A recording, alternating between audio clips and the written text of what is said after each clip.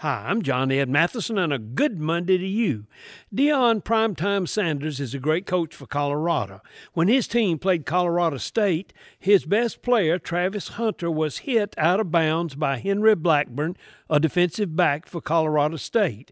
It was a very late hit, and there was a 15-yard penalty. Hunter had to leave the game injured. Because he plays both offense and defense, someone said that when he was injured, Colorado lost its two best players.